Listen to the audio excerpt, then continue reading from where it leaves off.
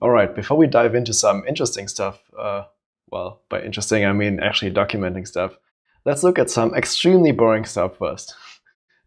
Specifically, the software safety classification of the 62304.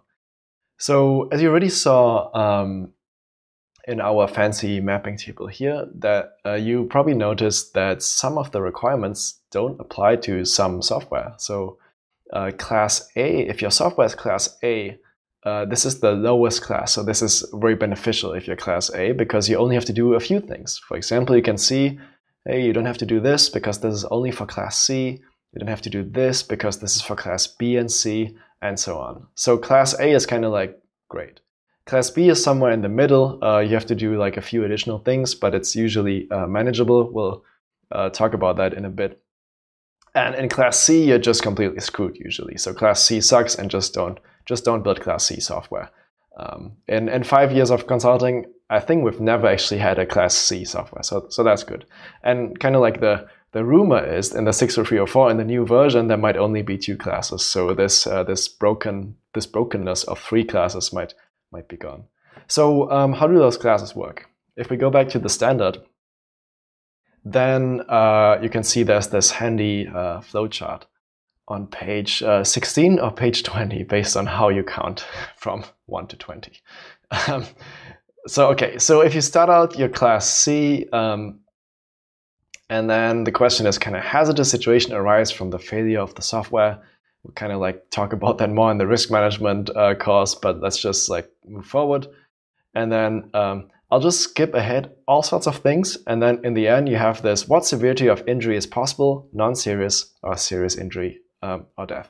So if we just simplify this by a lot, you can kind of like think about this in a certain way. So you have, for example, Class A software in the end would be something which really can't cause any sort of injury to a patient, like not a non-serious injury, but also not a serious injury. And this is kind of like in the flowchart, like, okay, you don't even have something called a hazardous situation. And essentially you end up in Class A. And Class A is kind of like super rare because Class A tends to be software which is basically almost useless, like administrative software more or less. So in reality, Class A software might hardly exist.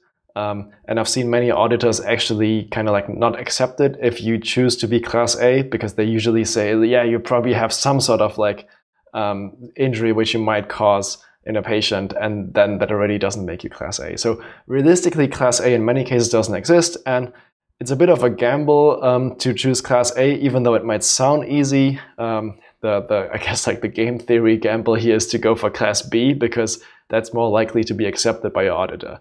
So yeah, the whole compliance industry is essentially completely broken, but I tend to repeat myself there.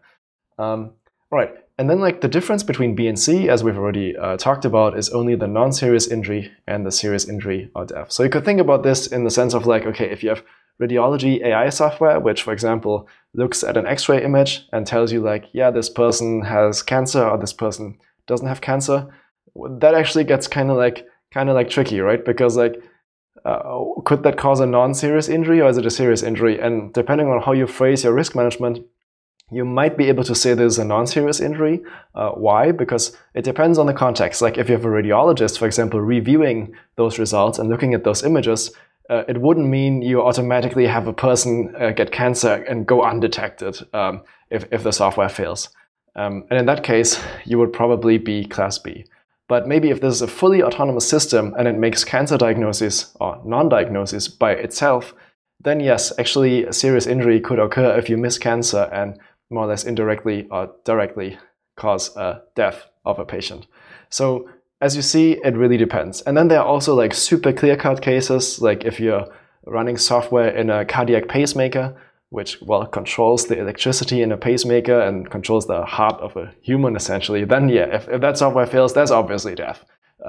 Same for like radiation machines, for example. If you're shooting radiation at people, at patients, tumor patients, for example, cancer patients, and you kind of like shoot too much radiation, that might cause literally like quick death. That would not be a great experience, and that's Class C based on the 634. All right, so we have these classes, and you need to come up with your own class That's of course something we do in our consulting, but that being said, it's not super hard. And if you just kind of like roll the dice and say you're class B, you have a very high likelihood of making the right choice. Okay, so those are the risk category. Those are the safety classification things in the 62304. There's another extremely boring topic I would like to talk about, which is the V model. So that's something auditors love to look at, even though it's completely detached from reality. And it is on page 63. I actually prepared this video. All right. Okay, so this is the auditor's idea of how you are developing software. And the crazy thing is, most people in the regulatory space, they believe this. They think teams develop software in this way, whereas the reality in startups is people write code and people ship stuff. That's how people develop software. And maybe you write tests, that's cool. But you definitely don't come up with this extremely over-engineered V model where you do all sorts of crazy activities every time. But I'll just walk you through it to give you like the rough idea of what it's about, and then to see how we can actually create documentation and be compliant with this V model, which is more or less the 62304 requirements. All right, so the idea kind of like is you start in the top left corner and then you end up in the top right corner. By the way, this is not the perfect diagram. I couldn't find another one in the 62304. This is talking about something called PAMS, which is something like more connected to hardware, whatever. It's more or less the same. So the idea would be, hey, you like come up with user needs and you like document them. Okay, so you like talk to people like patients or doctors, whoever will be using your software, and you like document these user needs, a bit like user stories. And then you kind of like come up with requirements where you say like, yeah, to fulfill these user stories, then we need to like build certain features. So you have something called requirement specifications or whatever, architecture specifications, blah, blah, blah. So anyway, you have two levels of documentation. The first level is like the user needs. Second level is like kind of like your software requirements, which is super elaborate, a super elaborate way described here. And then I'll skip ahead over most of this diagram and actually only show you two more things. So the idea is like, okay, you have these two levels, users and features. And then the idea is like on these two levels, you also need to test each level individually. So for the software features, you need tests which test the software features. And we'll talk about that in a bit, how to document that. And for the user needs, you need user tests, which actually have a user sit in front of the computer, patient or doctor in this case maybe, and actually try to achieve the goal which you initially set out to fulfill by documenting the user needs. So for example, if it's about radiology software where radiologists are somewhat supported in reading X-ray images, then you might have a user test where a radiologist sits down and has to read an X-ray image with your software, and you have to like, well, hopefully you should aim for a successful outcome of this test. Otherwise you kind of like failed. And this is the whole V model. So the idea is like, okay, you go through this like user stuff here, feature stuff here, and then you test this and you test this, and that's all there is. Now, if you're class C, and this is again simplifying a bit, if you're class C, you have to go further down and you have to do something called software detail design, which sucks terribly because that's kind of like the third level. So that's one level underneath your software features. I won't talk too much about that because it's terrible. And then you would need to like test that too, and they kind of like call that software unit tests, even though at the time, I mean, this was 2006. I'm not even sure if they had invented electricity yet at the time. But anyway, they call this software unit tests. So you have like one additional level if you're class C software.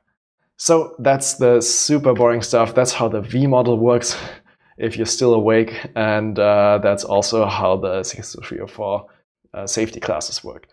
In the next video, hopefully we'll actually get some work done and it'll be a bit more interesting. Thanks for watching and see you in the next video.